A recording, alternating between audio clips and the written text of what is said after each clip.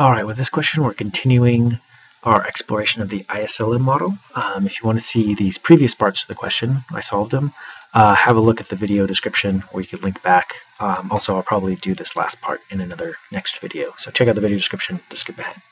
So this part of the problem asks, using the ISLM framework, with the initial values for monetary and fiscal policy, suppose that the price level rises from 2 to 4. What happens? And what are the new equilibrium interest rates and level of income? So in the initial setup of a model, we had prices, so I'm going to call that P sub 1 equal to 2. That was the initial price level. And now we're saying, what happens to either the LM or the IS curve given prices increase to 4? Well, prices are a function of the LM curve, so we're going to find out what happens to the LM curve. So how do we find the LM curve? Well, we set the supply for real money balances equal to our demand for real money balances.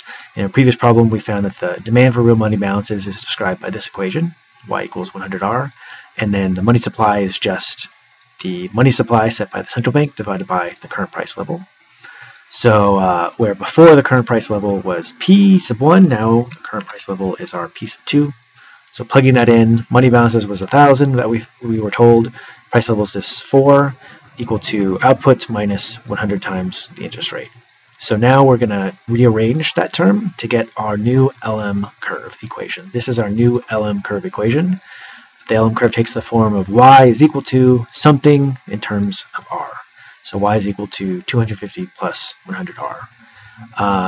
Building off, I think part A or part B from the previous question, the initial LM curve was this y is equal to 500 plus 100r, and now the LM curve is y equals 250 plus 100r. So the LM curve is shifted, so it's shifted to the left.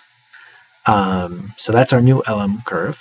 The next step is to find the new equilibrium real interest rate and the equilibrium output. So the equilibrium real interest rate is this r star, and the equilibrium level of output or income is our y star there. So to start off, we're going to find r star, the equilibrium output.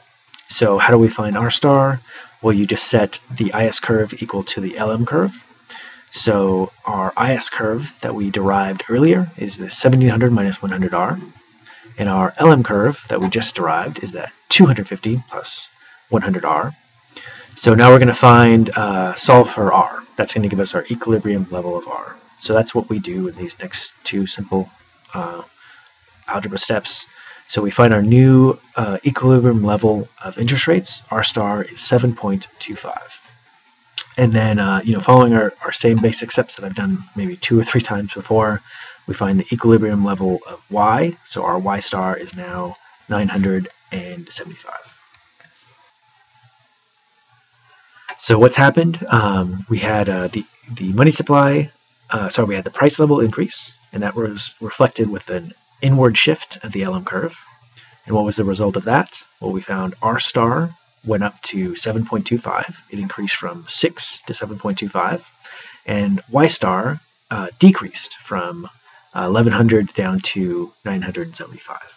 So we found that using our equations.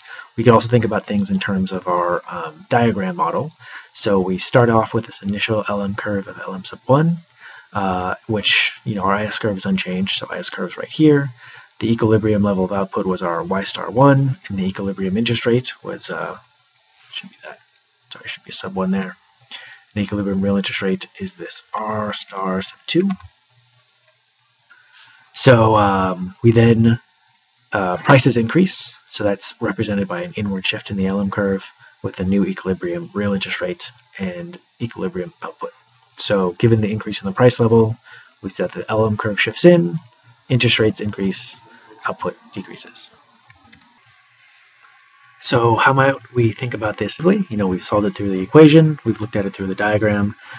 Intuitively, well, first off, what's a change in the price level? So higher price level reduces the supply of real money balances. P increasing is like the prices of all goods and services out there increasing, right? So if prices of everything in the economy double tomorrow, that's practically the same as if everybody's money, cash, was halved tomorrow. So that's what we mean by P going up. And once again, just like the previous part, the thing that's driving this result is the theory for liquidity preferences. The idea that if there's now less real money balances out there, and assume that the demand for money is negatively related to interest rates. That is, if the cost of borrowing money is higher, then people borrow less money, investments lower. So if that's the case, then the result of this is a reduction in reduction in real money balances will be to drive up the interest rate. And in the basic, so think about like a basic supply and demand model maybe. Think about how scarcity affects prices. If there's all of a sudden less quantity of a good, then we expect prices to increase. So money here is that good, and then the interest rate is like the price of those real money balances. So less real money balances, because the price level has increased, means that money is more costly. So also with a lower interest rate, the investment will increase. Also with the higher interest rate, since interest rates have increased, that implies that investment's going to decrease, and with a lower investment, that's going to drive down our output. Okay, so hopefully that was helpful. I'll move on to the last part of the last problem. Now, once again, have a look at the video description if you want to skip ahead or backwards. Okay, thanks. Have a good day.